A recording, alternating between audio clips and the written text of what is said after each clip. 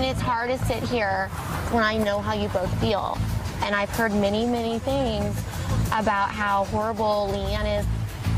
And not once did you ever express how you felt to her. You are so full of shit. Why did you make fun of LeeAnne about her doctor when we first got to the hotel? If my doctor told me to go buy a compact from a pharmacy store and put it here so you don't have a bulk and tape yourself up, I'd be like, what the f? Easy breezy, beautiful. Okay. Good job.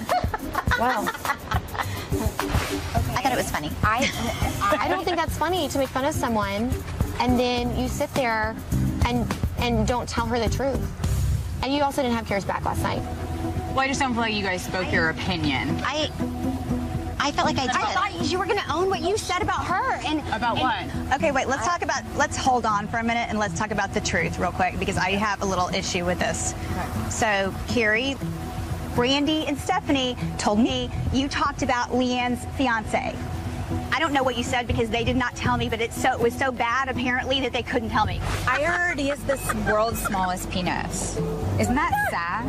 I can't fathom what anybody would say negative about Rich because the truth is, I mean, I literally jokingly call him Dudley Do-Right.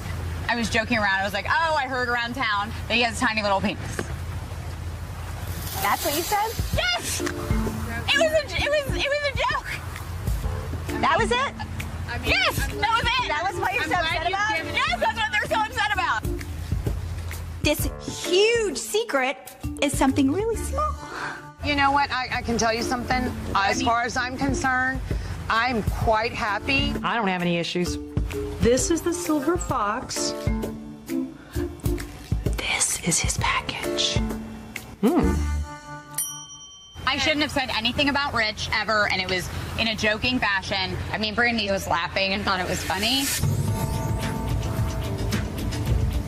Did you not? I'm sorry, I am put in the middle because she talks about your husband and you talk about hers. So why am I in the middle? Why do I have to deal with it?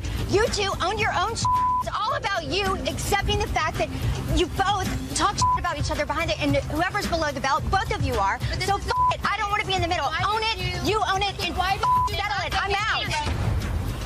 I know. She said this, and you said that, but you know, I don't want to be in the middle.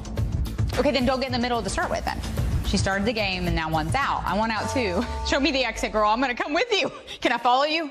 Can we go together? I also had your back. She talked about your husband. I said in the car, Mark is a chop chop. Did I say something more than that? You did. What did I say?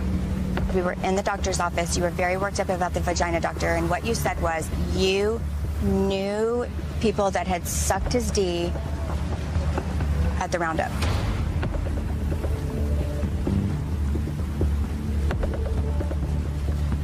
I mean, really?